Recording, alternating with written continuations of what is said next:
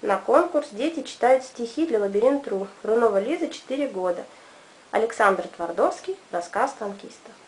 Трудный бой, все нынче как спросонку, и только не могу себя простить. Из тысяч лиц узнал бы я сестренку, но как зовут, забыли его спросить.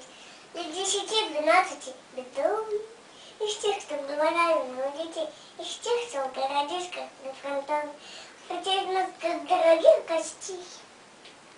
Машины обступают на стоянках, таскать им воду ведрами не трогают, приносят мыло с полотенцем к танку и шлем недозрелой соли. Шел бой за улицу. Огонь врага был страшен.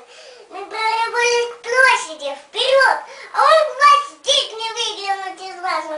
И черт его поймет, откуда бьет, тут угадайте за каким домишкой. Он промастился. Столько всяких дыр. И тут к машине подбежал парнишка. Товарищ командир, товарищ командир, товарищ командир, я знаю, где их пушка. Я разведал, я подползал, они вон там, в саду.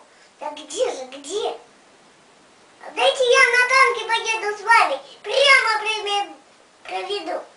Что ж, бой не ждет, влезай сюда, дружище. И вот мы катим к месту вчетвером.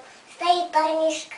Мимо пули свищем, и только рубашонка пузырел. Подъехали.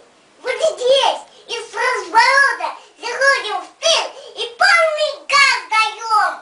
И эту пушку заодно с расчетом мы налево врыгли, жирно-черный дом. Я вытер пот, душил гар и копоть. Дома к дому шел большой пожар. И помню, я сказал спасибо, хлопец, и руку как товарищ пожал. Был трудный бой, все нынче как спасовку, и только не могу себя простить.